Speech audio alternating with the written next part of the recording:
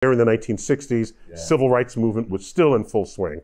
So I just want to say, to be able to explore and still do something socially conscious, I think was with Gene Roddenberry as the creative genius behind it all. And yes, he should get a lot of credit, but there were other guys that really worked on the show. You know, people and I was a huge Star Trek fan as a kid.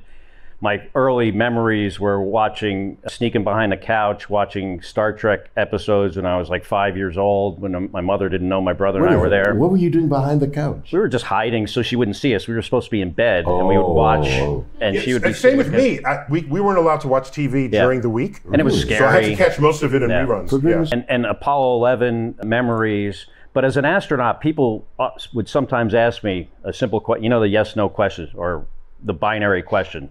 Star Trek or Star Wars? What was your answer, Scott? I used to say when I was a young fighter pilot, oh, absolutely.